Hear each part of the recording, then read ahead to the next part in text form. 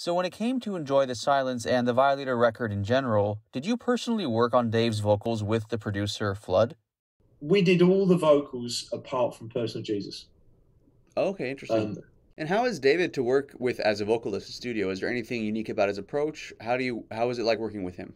Well, certainly when we were there, we did all kinds of different things. We had the classic setup of, microphone and a shield and headphones and whatever. We did that. Alan in particular, and obviously with Flood, they wanted a certain kind of vocal approach on certain things. So it was like, well, let's get a 58, let's get a Shure microphone, just to this, and just get him to sing in the control room. So we set it up so Dave could sing, kind of live, if you want, in the control room. We did another one where we had, the classic stage monitors in the studio on the floor, Dave singing on a 58. I think, they definitely pushed him, I thought, but I think the results were great. And Dave's a fantastic vocalist, he's definitely got his own style, brilliant frontman, but they were definitely pushing him, to try and get the results and the style of stuff that they, Flood and Alan in particular, had in their head. Interesting. Was he more of like a 1-2 take kind of guy, or would he go on for several takes until they get the thing that they want? We used to do kind of, we'd run through the whole song and then we'd definitely go back and do certain phrases and go over bits and pieces. I mean, like with any vocalist, I don't think there's a cut and dried method. It depends on how you perceive that you're going to get the best results. And of course, I mean, Alan had done how many albums by then with Depeche? He'd been in the band like 10 years. So there was definitely an open-mindedness to vary up the approach with Dave. I thought he was great in the studio. He was really open-minded and performed brilliantly. But I mean, like everyone, I mean, you can only sing for so long, Yeah. And because you lose. It's like playing any instrument. I mean, you can only do it for, a couple of hours before, you kind of wear out and lose that kind of edge. But he was a total professional, yeah. Interesting. So why did you guys choose to record Dave sometimes with a handheld microphone?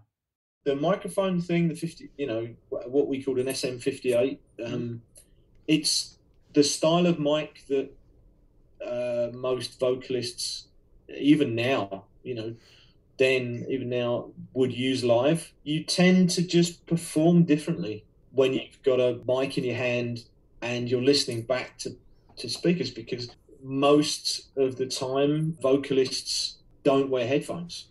They only really wear headphones when in the studio. So I don't know if you've ever tried it yourself, but if you sing with headphones on, your pitching is it takes a while for you to kind of get your pitching together. A lot of vocalists have one ear on, one ear off, kind of, this. Because you isolate the vibrations in your head and the sound, and you just sound different.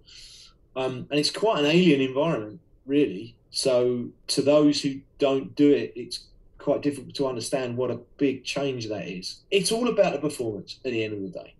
It's like you can have the best snare drum sound in the world, but if the song's crap, then it's not going to make any difference, is it? So it's the same thing. They were always conscious of trying to get that emotion, get that vibe, get it on the record. They were always very conscious of that. So it never bothered me.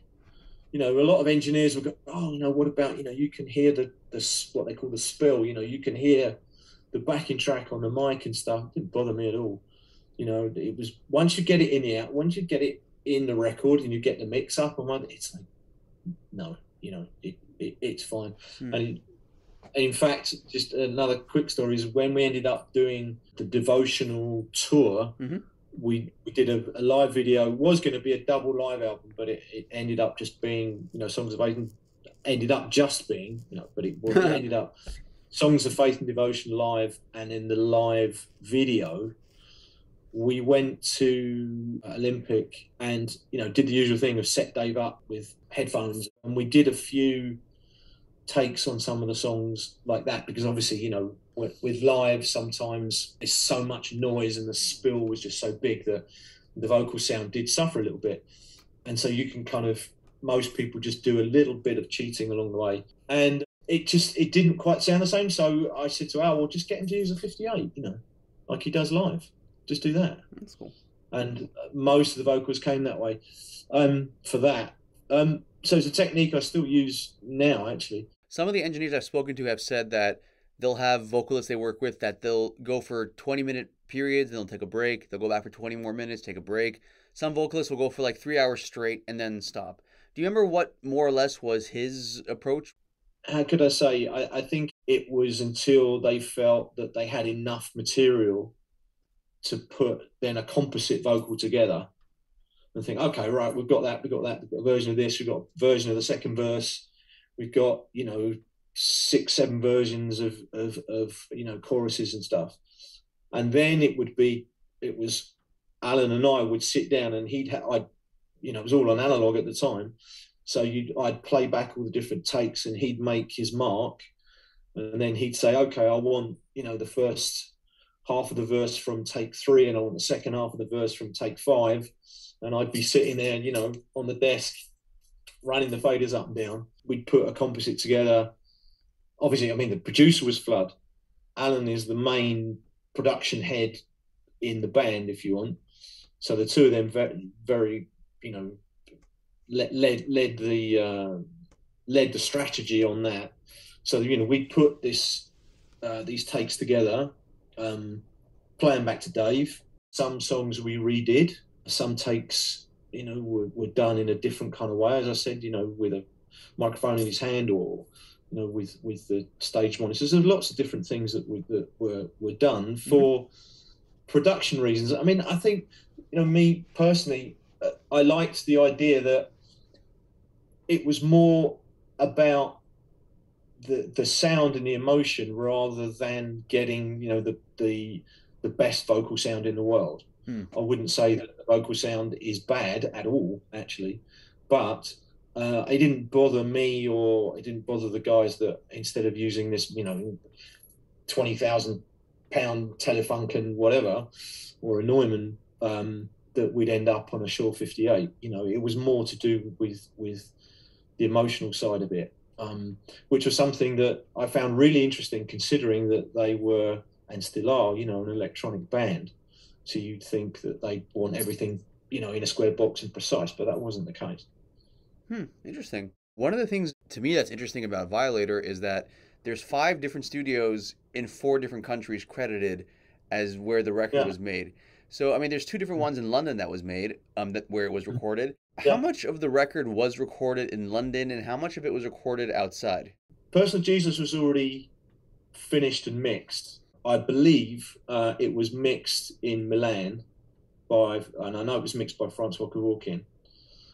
They'd been to Puck, which is this amazing studio in Denmark, kind of in the middle of nowhere. They'd started most of the songs. So Enjoy the Silence was already there. Personal Jesus was already there. Not Personal Jesus, Policy of Truth. They're all, the bare structures were already in place. And the idea was, like talking to the band was, well, we've got overdubs to finish, we've got tracks to finish, but, we've got vocals to do. And I think it kind of went on for about 2 months. I was only supposed to be there a couple of weeks, but that's usually how it happens. 7 years later, I'm still working with the band. But so these tracks would come out. We did a lot of work. I remember on Sweetest Perfection, the rolling drums that, Alan played that, sampled it, put that in. As I say, it's a while ago now, but I remember, the bare bones of most of the tracks. So we did the toms on Clean. I remember we did, some stuff on Enjoy the Silence. We did stuff on all the tracks. That's cool. So what was it like working on Policy of Truth? It was cool because I remember the conversation over the snare drums in the track, because there's actually 2 snare drums on that. And then the riff, that one. Alan, his Emu sampler, which was, then it was quite clunky, the huge kind of floppy disk and everything, and fiddling around with stuff. And then he's like, I want this, So I was like, well, why don't you play it, So I think you got out a guitar and kind of did a little thing. We sampled it, and then that's how I remember him sitting there, going, and then the riff appeared. I was like, that's great. You know, that's great.